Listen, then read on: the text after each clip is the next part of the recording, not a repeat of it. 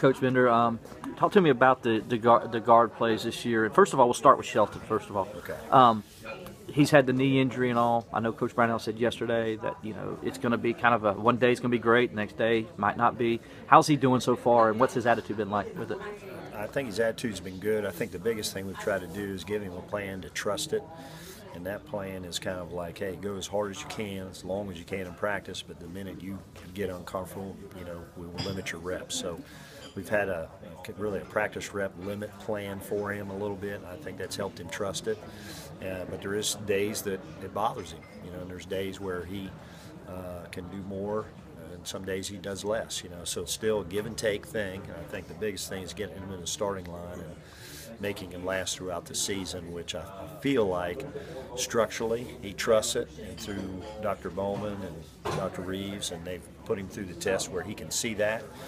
And then I think that the willingness of us and understanding from our standpoint as a coaching staff that his reps will be limited, and if it comes to a point in practice where he needs to be done for the day, we're fine with that.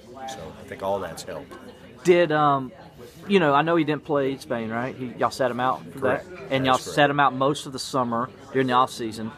So you've given it plenty of rest. Is it just a matter? Is it that knee just still acting up, or is it something mental he's got to get past, or what? No, it is a knee, and I think what's happened, Will, a little bit is like structurally it's fine. He's had so many issues with it, surgery, stuff like that, where you got a little bit of bone on bone, for lack of a better term, and so the pounding of that through the duration of the season, practices, and all that is what we have to be careful with. So is that a thing where just like